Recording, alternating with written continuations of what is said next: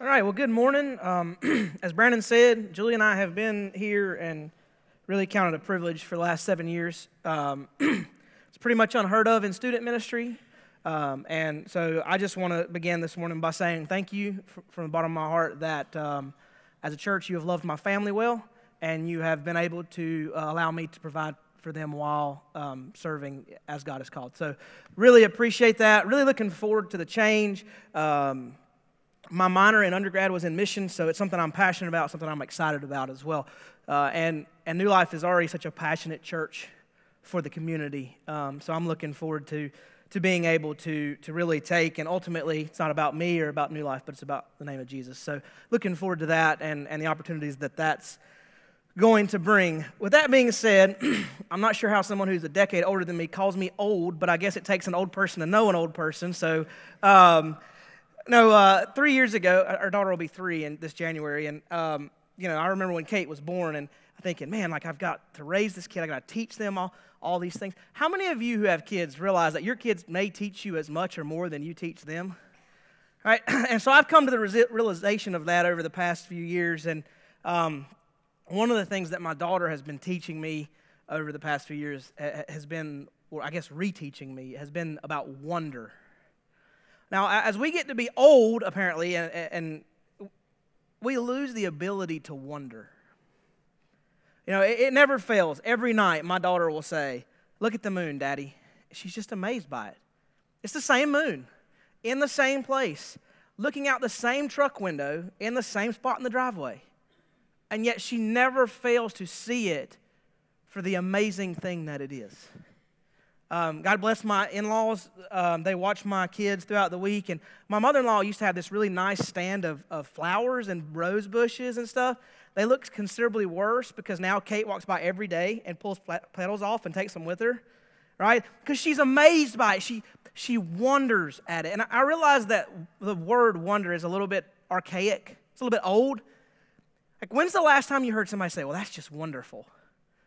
If it was recently, it's probably because you were watching TV Land, right? And one of the mothers said, "Well, that's just so wonderful," right? We don't use that word anymore. It's not something that we hear. And so what does wonder mean? If you look it up, it says, a feeling of surprise mingled with admiration caused by something beautiful, unexpected, unfamiliar, or inexplicable. It's being awestruck. And for most of us, we're awestruck when we look at creation. Maybe it's the Grand Canyon. You look at the Grand Canyon and you think, man, that's magnificent. And you just stand there. Or for some of you, so I'm not a beach person, I hate sand, but some of you it's the ocean, right? You go and you sit and you just look and you're just amazed at the expanse and the waves. And what really strikes me is that we can sit in wonder of the creation and yet be so indifferent about the Creator. And so I chose this morning to talk about the wonder of Jesus because I think it's something that as adults we have lost that our children can teach us. That's important because ultimately the only thing worthy of that level of admiration is Jesus Christ. And so as believers, we've got to get back to the place where we can sit in captive awe of Jesus. Some of us, that may be the first time. And so I want to start out in Isaiah chapter 9, verse 6. And we're going to see this word pretty quickly. And so here Isaiah is prophesying about the coming child. And in verse 6 it says, "For unto us a child is born and a son is given. And the government shall be on his shoulders. And his name shall be called" what? "Wonderful Counselor, Mighty God, Everlasting Father, and Prince of Peace. Of the increase of his government and of peace there will be no end on the throne of David and over his kingdom, to establish it and to uphold it with justice and with righteousness from this time forth and forevermore. The zeal of the Lord of hosts will do this."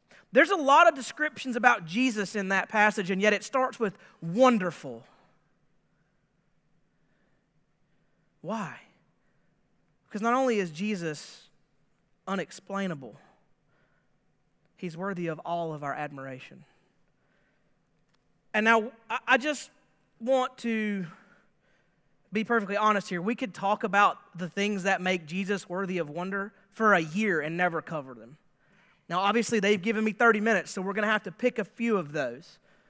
And so we're going to go through this morning. I'm going to pick 3 things that I think that we need to refocus on that will help us see Jesus for the way that he is. But before we get there, I just want to throw 2 things out there. The first thing is that I had a pastor tell me one time when I was much younger that he thought the most successful thing that Satan ever did was convince a world he didn't exist. And I think that's probably true. And I'm going to say, that was his greatest feat in the 1900s. I think the best thing the best thing for him he's ever done in the 2000s and going into 2020 is to make us so busy that we don't have time for Jesus. Because here's the thing about wonder. I see the same moon every day that my daughter sees. The difference is she's looking for it, and I'm just assuming that it's always there. And so we're going to have to stop and realize that busyness, and this is something ministry has taught me, and I'm sure many of you can relate, busyness does not always equal productivity. There's always more stuff that I can do, but that doesn't mean I should always be doing the more stuff. All right, Mary and Martha, sometimes we should just stop and sit at the feet of Jesus. And so if we're going to recognize the wonder and the majesty of Jesus, we've got to stop. And to frame all of this, I would like to quote Paul in Colossians 1:17. He's talking about Jesus, and he said, "And he is before all things, and in him all things hold together." So not only is Jesus before everything, but the way the world works, the fact that it exists, the fact that you and I exist, the fact that your spouse and your children exist, they are because of Jesus, and as we'll read later in Scripture, they are for Jesus. Jesus is not just something, Jesus is everything. And so that's the mindset and the perspective that we need to get into as we go into 2020. And so I would say, if you're a summary statement person before we get started, until Jesus is the greatest thing that I can see, I have not seen him correctly or completely. And so that's where we're headed this morning. We're going to try and get ourselves into a place, whether it's for the first time or the millionth time, that Jesus is the greatest thing I have ever seen in my life. And so, again, tons of these, but 3 aspects about the wonder of Jesus. And so if you're taking notes this morning, whether you've got a note sheet or you're taking it on your phone in the app, your first point, the wonder of the person of Jesus. This is one of the greatest struggles historically for the church. In fact, nearly every heretical idea involves the person of Jesus, whether it's ancient or modern. They're getting that part wrong. And why is that? Because it makes no sense. If you really stop and think about it, there is no reason that the person of Jesus should be a thing. And yet, that's exactly what Paul tells us in 1 Corinthians chapter 2, that the things of the Spirit are foolish to those who are not of the Spirit.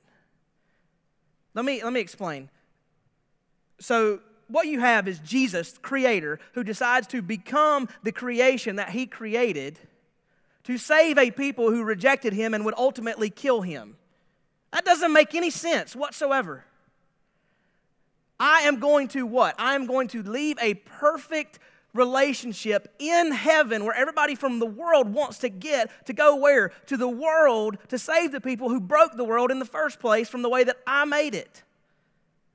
That doesn't make any sense. That's crazy. And yet that's exactly what we have when we think about the person of Jesus. It's what John chapter 1, starting in verse 1 says. In the beginning was the Word, and the Word was with God, and the Word was God. He was in the beginning with God, and all things were made what? Through him, and without him not anything that was made. In him was life, and that life was the light of men. And then if you jump to verse 14, it tells us, and that Word became flesh and dwelt among us. And we have seen his glory as the only Son from the Father, full of grace and full of truth. Now, theologically, these terms are the incarnation of Jesus and the condescension of Jesus. So if you want to impress your friends, you can now throw those out there. Those are really big words for the fact that Jesus went from king to created of his own choice. Why would you do that? And then the way that he got here, the virgin birth. How many of you guys know somebody who have had a baby that's a virgin? Nobody, right? It happened once. It's in the book. It doesn't make sense, and so scientifically we can't explain it. And so for some people, that's a struggle. Well, I can't explain why Jesus would do this, or I can't explain how it happened. And I get that because I'm a detail person. I like to know how things work. I like to know how to fix things, and I like to know how to explain things. But let me just reassure you that the inability to explain it doesn't necessarily change it. You know some other things as of 2019 that science can't explain? Why we yawn. They have no idea. Or why it's contagious. But none of you are going to say, well, yawning doesn't exist. That's not a real thing. Or how about the fact that humpback whales, who were originally solitary animals, they now live in pods? Marine biologists have no idea about that. They just know it's happening. Or, why do cats purr? They know how. They just don't know why. Me personally, I think it's the evil leaving their bodies because, there's no good cat. But never mind that. But all of these things that we can... So the fact that it's unexplainable, to me, makes it all the more worth stopping to wonder at. Because when I can't explain something, that causes me to stop and to take a pause and to appreciate it for what it is. Maybe another fact with regard to the person of Jesus is, do you know that when you talk about all the religions of the world, our religion, Christianity, Jesus is the only God that says, you can't get to me, so I'm coming to you. Every other religion says, work harder and try to do better. And Jesus says, you can't get here, so I'm coming to you. The only one. When things are that unique, when things are that different, it should cause us to stop. But I do want to caution, we don't want to stop and wonder in the man that Jesus became, right? So I'm going to shatter some of your illusions right now. You know, like the picture of Jesus where he's turned like this, and he's a white guy with flowing locks of hair and a nicely trimmed beard? That's not what Jesus looked like.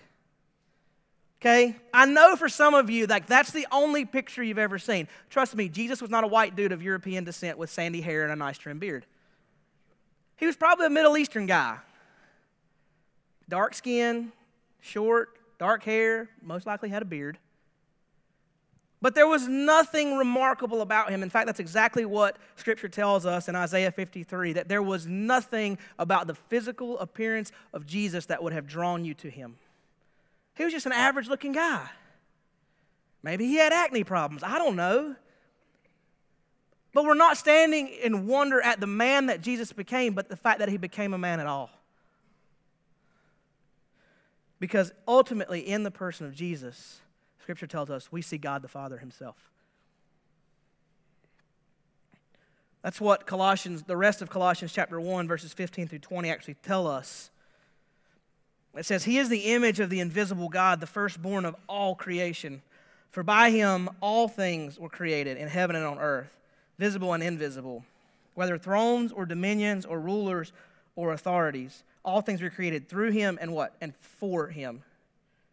And he is before all things, and in him all things hold together. And he is the head of the body of the church, and he is the beginning, the firstborn from the dead, that in everything he might be preeminent. For in him all the fullness of God was pleased to dwell, and through him to reconcile, to make himself all things, whether on earth or in heaven, making peace by the blood of his cross. Now there's some things that you would pick up in Greek that you miss in the English here, so I'm going to kind of tie those together for you. What Paul is doing is he's taking a chunk of Scripture and he's saying, here's proof that Jesus is not only creator but sovereign over creation. Now, here's proof that we can tie them together, and Jesus is also sovereign over resurrection and salvation through the person of Jesus. And you can see that like verse 15 and 18 where it talks, the phrase, who is tying together Jesus' priority as creator over creation exactly with his leadership of the church and his triumph over death. Paul is saying that's the same person. The same God who created is the person who triumphed over death. 15 and 18 also talk about the firstborn. He is the inheritance. He is the first. And then 16 and 19 ties it together with saying, for by him or for in him all things were created and all things can be saved. And then the final phrase, in heavens and earth, there's nothing anywhere that's outside of his control, even death and salvation and eternity. That's all tied together right here in the person of Jesus. We should stop and marvel that it happened at all. And that leads us kind of into our second reason that we should wonder at Jesus, and that's the passion of Jesus. You know, we like to tell stories of the miracles of Jesus and the things that he did, and those things were important and they proved who he was, but Jesus came for one reason, to die. Do you ever stop and think about that? For us, we try to live as long as possible. And yet Jesus became creation with the sole purpose of dying. That's confusing to me. And so it causes me to stop and to think. You know, I was scrolling through Facebook, wasting time the other day, and I came across this thing that really struck me, and it said, Christmas is proof that God isn't afraid to enter our mess. And the way that he did that was through the passion of Jesus, which came through the person of Jesus. Without God being willing to enter the mess, you know where we find ourselves? Still stuck in the mess. Now, I don't know how many of you are like numbers and money and financially oriented people.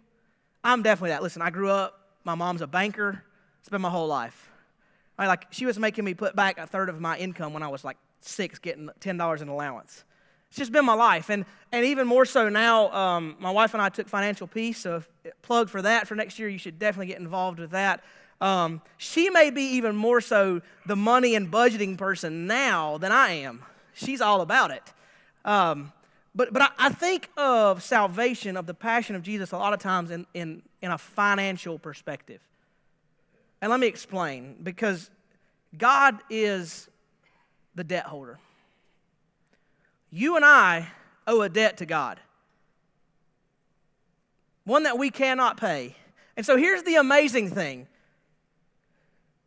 The debt holder, God, comes to earth and pays our debt to himself at a great personal cost to himself. Don't miss that, right? Because on earth, maybe you get a gracious debt holder and they forgive your loan. Well, it really didn't cost them anything. But God paid the full price to satisfy the debt that you owed back to him. That doesn't happen.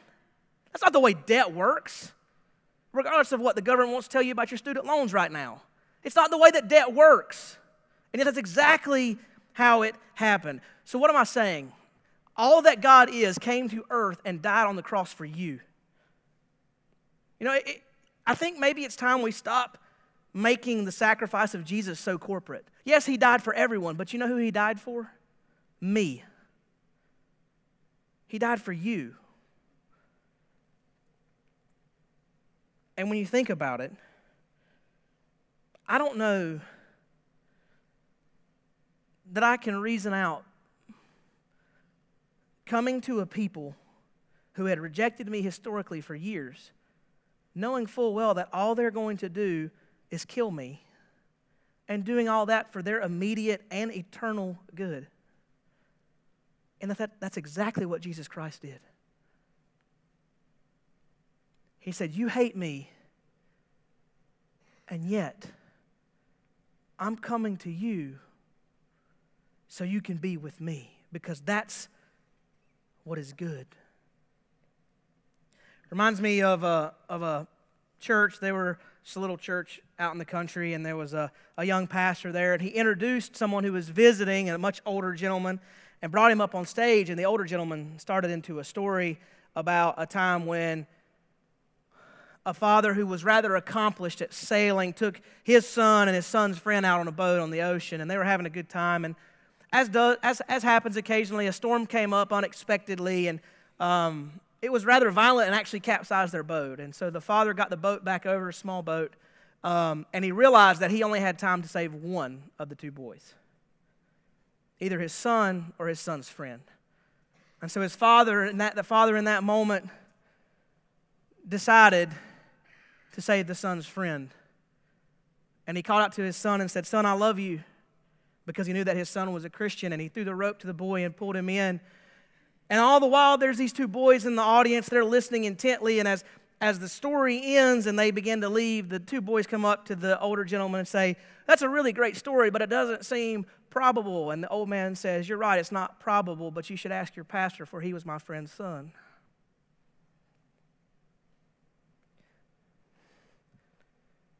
God chose to say, "I love you, son," and save us.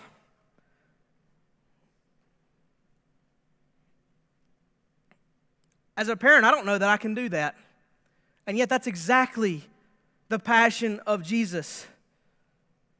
Probably the most famous verse in the Bible, John 3:16, "For God so loved the world that he gave his only Son, that whoever believes in him should not perish but have eternal life." And then if you continue into verse 17 and 18, it says what? "For God did not send his Son into the world to condemn the world, but in order that the world might be saved through him. Whoever believes in him is not condemned, but whoever does not believe is condemned already, because he has not believed in the name of the only Son of God." Listen, folks, for whatever reason, we are apathetic when it comes to our salvation. Right? We wear the cross as jewelry. We look at Jesus as just another thing. And I'm going to throw a word out here, and it's going to make some of you mad, and I hope it does this morning. We feel entitled to our salvation. In our consumer society where I pick and I choose and I consume and I get, we feel entitled to it. I think it's because we've always lived on this side of salvation, right? There's nobody in this room where salvation hasn't always been a possibility. But whether you are old earth or new earth, young earth creationist, regardless, historically speaking, salvation is a new thing. If you're young earth, you believe the earth is only 6,000 years old. Well, starting from AD 0 to 2020, guess what? There's 4,000 years where salvation is not a possibility. It's not a thing. And yet we take it for granted. We feel entitled to it. Let me tell you what you're entitled to and what you deserve. You deserve an eternity damned to hell. That's what we deserve. That's what you and I deserve. That's what we earned. That's what we're entitled to. And yet, because God is not only just, but merciful and gracious and loving, He sent His Son to make sure that wasn't the only option. Look, we should be amazed that there is any option back to God, not upset that there's only one. And it's time as Christians that we stop taking for granted the sacrifice of Jesus Christ on the cross, that we recognize that the price was great and that it was my price to pay. And Jesus Christ came down and paid that price for me. There comes this point where we just forget what it cost. We forget that Jesus became His own creation who had shunned Him to be beaten and die so that He could fix what I messed up. If that doesn't cause you to stop and stand in wonder, then I'm not sure what will. A lot of you know my story. You know that I don't know my biological father. I'm actually okay with that. Because I know who my dad is. I left his house yesterday and brought my family back. But it really has helped me because now that I'm a father, I see things very differently. And you guys all that have kids, you know what I'm talking about. But in no measurable way is my dad my father, except for the fact that he chose to be. Through great personal sacrifice to Himself. He loved me and my sister and my mom well. And now He loves my grandkids, or my kids, His grandkids. He loves them. Simply because He chose to, regardless of what it would cost Him. And I can step back and I can see that. And I can recognize that through no measurable way should I be a child of God except for the fact that He chose me through great personal sacrifice to Himself. There was a survey a few years ago, and they asked a lot of leading pastors, hey, if you summed up the Bible in one sentence, what would you say? And Kevin DeYoung said something that I thought was really, really fascinating. He said, the Bible is about a holy God sending His righteous Son to die for unrighteous sinners so we can be holy and live happily with God forever. I don't know if you can say it much better than that. Folks, Jesus did a lot during His time on earth. But the reason He came was singular. And that was to die for you and me. And if we can't stand in wonder at that, then I wonder if we know Jesus at all. And that brings us to the third wonder of Jesus that we're going to talk about this morning, and that's the promise of Jesus. There's hundreds of prophecies concerning Jesus and His coming. And we've talked about those in several different series. If you're interested in those, you can check out our God Question series, or more recently our FAQ series where Pastor Brandon talks about those. Suffice it to say here that for Jesus to meet those is statistically impossible. It cannot be done. And yet it was. And the way that I can see in the New Testament, there's only 2 promises left. And I'm feeling pretty good about a guy who's 100% on hundreds of promises, that the 2 are probably sure things. It's kind of like when my daughter asked me for orange juice, and I say, okay, I'm going to get you orange juice, and she still asks me 47 times in the 30 seconds it takes me to get from the living room to the refrigerator. I've said it, I'm going to get the orange juice. And so what are those 2 promises? The first one I see in Philippians 1:6 with the Apostle Paul. It says, and I'm sure of this, that He who began a good work in you will bring it to completion at the day of Jesus Christ. Every day, right? As Christians, we're always talking about eternity. Well, you know when eternity starts? Today. The day that you came to know Jesus Christ as your Lord and Savior. That's when eternity started. Eternity in that relationship with Him. And so what is Jesus saying? He's saying, hey, I'm going to grow you. I'm going to mature you. I'm going to give you the Holy Spirit to help you do that. I'm not even going to ask, listen, I made your way for salvation, and now I'm not even going to ask you to mature yourself on your own. I'm going to give you the Holy Spirit to do that. It's kind of like being in a group project and not doing any of the work and still getting an A. Jesus says, I've done this. I'm going to do this. You just got to show up. And then the other promise, you can find these all throughout the gospel. You can find this in Revelation. My particular favorite is Acts 1:10-11, because I can kind of see myself in this situation. It says, and while they're gazing into heaven as He went, behold, 2 men stood by them in white robes. Can you picture that? Like you're sitting here like, man, there goes Jesus. I don't know what's going on, what I'm going to do. And all of a sudden it's like 2 angels just like, what are you doing? That's not student ministry. I don't know what it is. Like there's nobody there, and all of a sudden there's 2 people there going, hey, what you looking at? What you doing? And they're like, hey, Jesus already told you what to do, Matthew 28, go and make disciples. And then He says, men of Galilee, why are you looking into heaven? This Jesus who is taking up from you into heaven will come in the same way as you saw Him go into heaven. You saw Him go up. Guess what? He's coming back, and He's not bringing orange juice. He's coming back, and He is going to return victorious, and He will judge every person. You guys remember the story in the Gospels where they're all sitting around the campfire and the disciples are telling Jesus who everybody says He is? Some people say you're Elijah. What question does Jesus ask them? But who do you say that I am? That's the question He's going to ask when He returns to each and every person. Not who did your pastor say I am? Not who did your parents? Not who did you say that I was?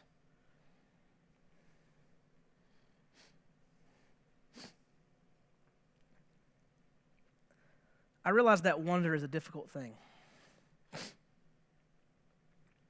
I realize it takes us to stop, to slow down.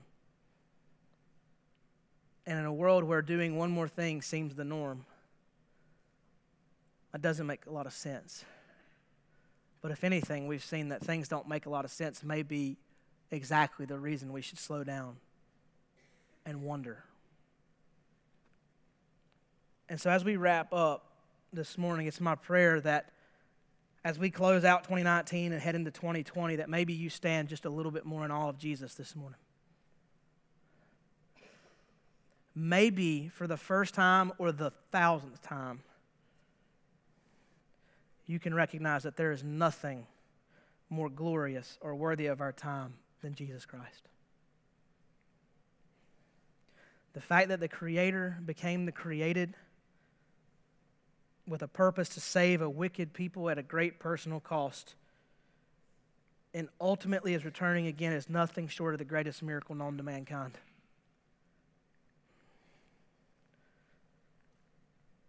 And so I hope for some of us that maybe we're seeing Jesus as Lord and Savior accurately for the first time. Maybe we have finally recognized that we are a sinner, that we have broken things, that our only thing that we have earned is an eternity apart from God in hell. And yet, God took care of that as well. And that all we have to do this morning is accept Jesus Christ as Savior and Lord. And our eternity with Christ can start today. For others of us, maybe it's that we've had Jesus plus for a long time. Jesus is somewhere in the mix, but it's definitely not the primary thing, and it might not even be a minor thing. It's bordering on a nothing. And some of us, we really need to clean out some space and some time and take the opportunity to look at Jesus correctly again. Because to see Jesus and to sit and wonder at Him, that is a lifelong journey, but every long journey starts with a single step. And so maybe if you're into New Year's resolutions, one of your resolutions this year can be to start that journey or to restart that journey. To actually maybe say no to some things so you can say yes to Jesus. Because really, the question is, are we going to place enough value in Jesus that we will stand and gaze in wonder? Or are we going to stay busy enough that it's just another year full of half-hearted Christianity that doesn't deliver on John 10:10, where it says, I have come that they may have life to the fullest? Let's pray. Dear Heavenly Father God, I just pray that this morning, that in a season of that can oftentimes be busy, that we would stop the busy and we would just rest in You, that we would spend time focused on You. Maybe you're sitting there and you're saying, hey, I've never really known Jesus that way, but I would like to this morning. I'd like to accept Him as Lord and Savior. If that's you, would you just raise your hand for me?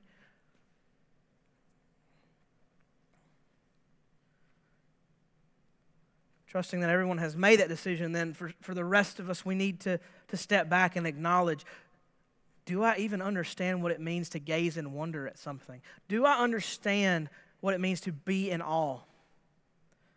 And if so, is Jesus the best and greatest thing in my life? If not, would you commit today to start the process of making Him the greatest thing in your life? Would you commit the time to grow and to spend in a relationship with Him? But God, this morning, most of all, as we prepare to head home, we stand in wonder at the fact that You would die on a cross for each of us. That You would so willingly take my punishment. And so, God, let that be the last thing that leaves on our hearts today. In your name we pray. Amen. Thanks, guys. Have a great weekend and enjoy your new year.